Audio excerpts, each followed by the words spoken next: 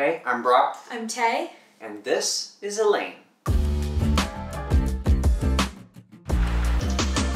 Elaine is our foster pup. She has been living with us for about the last 3 weeks now, and we're taking care of her until she can find her forever home. She's 3 years old, but she's been in a shelter since she was a year old. So she's been in a shelter 2/3 of her life, which breaks my heart. So she hasn't been exposed to as many things as like a normal dog would by the age of 3. But we've been working with her a lot on that, and she's doing really, really good because she's so smart. Yeah.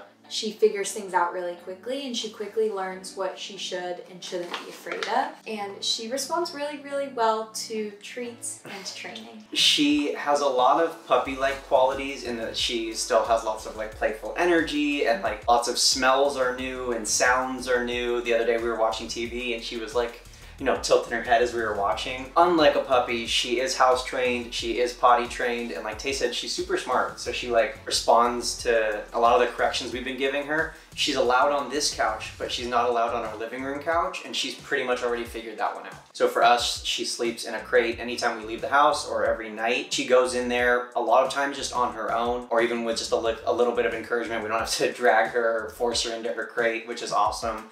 And also she lets us know when she has to go potty, which the shelter told us, like, she'll let you know. And I didn't know what that meant. I didn't know if she was gonna like bark at us or scratch or what. But what she does is she walks over to the top of the stairs that lead like downstairs and outside, and she just sits there and looks back at us. Or sometimes she'll kind of do like laps, like kind of over by the downstairs area. And so again, like it just shows how smart she is to let us know, hey guys, like I have to go potty. We aren't sure of her breed. The shelter says that she's an American Staffordshire Terrier, but I don't quite believe that just because of her bone structure and her size. I wouldn't be surprised if she's some type of mix or maybe a lab mix, but we're getting her DNA tested so that we can either tell her possible adopters or so that we can tell her family once we get the results. Just to understand her better, and it would be super beneficial to know if she had other breeds in her, since there are sometimes breed restrictions. We obviously have our 2 dogs, Mila and Shotzi, and she plays really well with other dogs. When we first met them, we went on a little walk around the block where the shelter is, and they played and sniffed each other in the shelter area. And since they've been home, they've been getting along really well. She definitely gets excited when she sees other dogs, but she does well getting along with them. She respects that, like, if Mila's chomping on a bone, she's not gonna go try to like rip it away from Mila,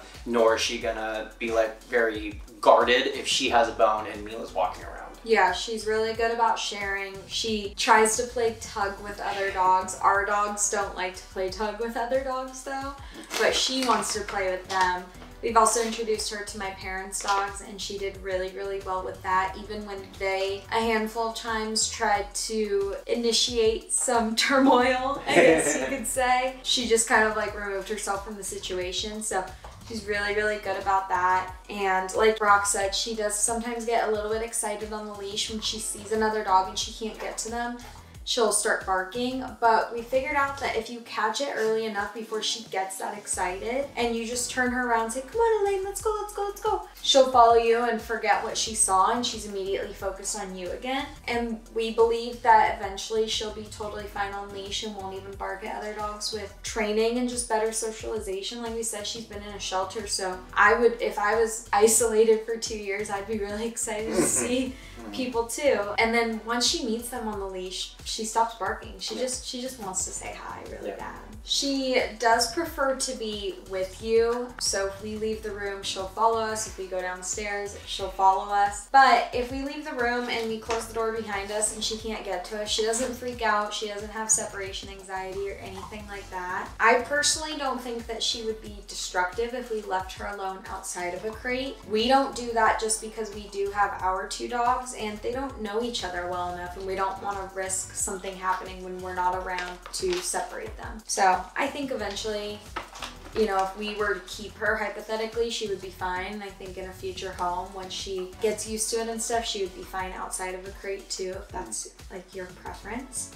She does have a little bit of anxiety that's not separation anxiety, and again, I think that's just from not being exposed to a lot of things for a lot of her life. So I would say it's important that her future owner be willing and patient with her, because every once in a while on a walk, she'll just stop and be like, you know, you can tell she's a little unsure about an area, or she's a little bit unsure about a bike that's passing by. But like we said, she learns quickly. The first week we got her, she didn't like to walk along main streets, and we've only had her 2 weeks, and yesterday I walked her along a main street and she was totally fine. So he said she's super smart. When she realizes that there's nothing to be nervous about, she lets go of that anxiety pretty quickly. She's also very well mannered. When we get home, she doesn't jump on us. She's obviously like wiggly and excited to see us, but it's great to see that she still, despite that excitement, doesn't like jump on you or put her paws on you, which is awesome.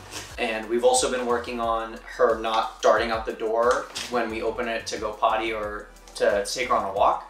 And she's already picked that up really fast. So she's actually a lot more patient and well-mannered even than Shotzi and Mila sometimes, where she'll just wait at the door for us to give her the okay to head outside, rather than just like trying to force her way outside because has the leash on and is excited to go. We don't let her off leash just because we are fosters and we're responsible for the shelter's dog essentially. So we don't know how she does off leash, but I think with all dogs it's important to practice that and train those skills before you actually let them off the leash.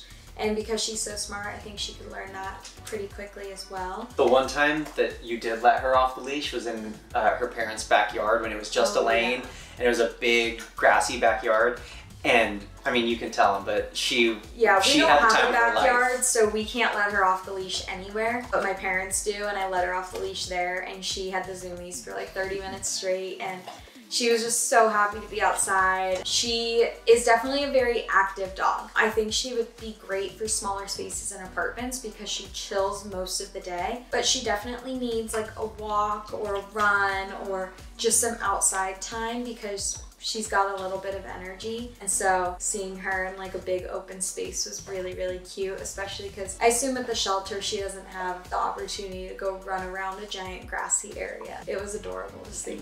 Another example of how well-mannered she is how gently she takes treats. She basically kisses it out of my finger. She's so freaking gentle at taking treats. She loves to play tug and she's like very strong, but she's never missed or like bit my hand or been upset when I've taken a toy or anything like that.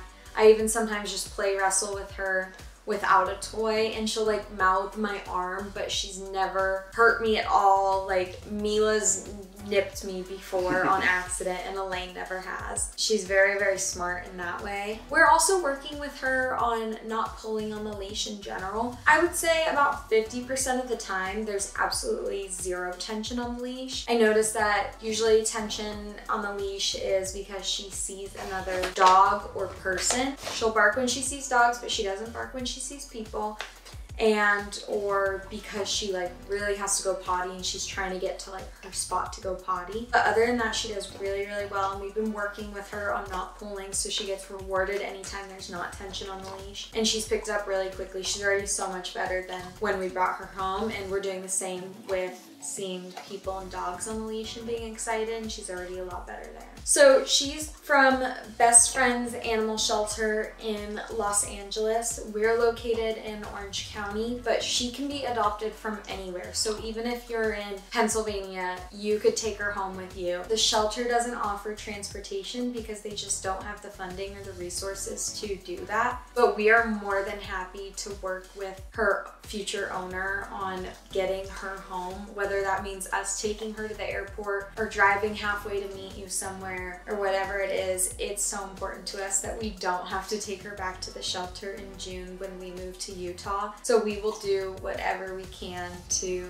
get her home. And if you're interested in Elaine or you know someone who might be, send this to them, reach out to Best Friends LA. You can reach out to us directly and we will help get that process started for you if you want.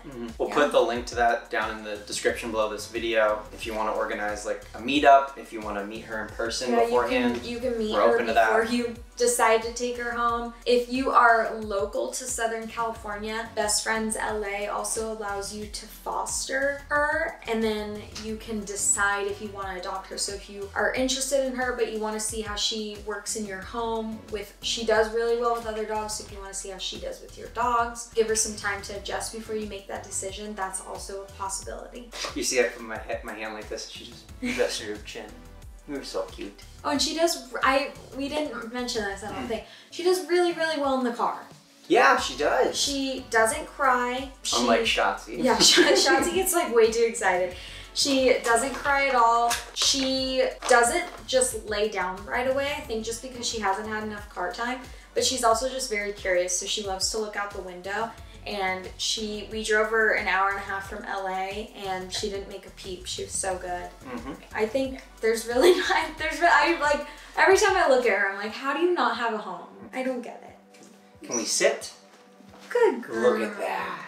Good job, Elaine. Good job for the camera. Thanks so much for watching. Again, if you're interested in this cutie pie, we'll put all the links down in the description. Don't forget to like this video and send this to a friend who might be interested in having this cutie join their family. Yeah, or post this in your neighborhood Facebook group or whatever. Just help get the word out about Elaine. I know there's tons of dogs that need homes.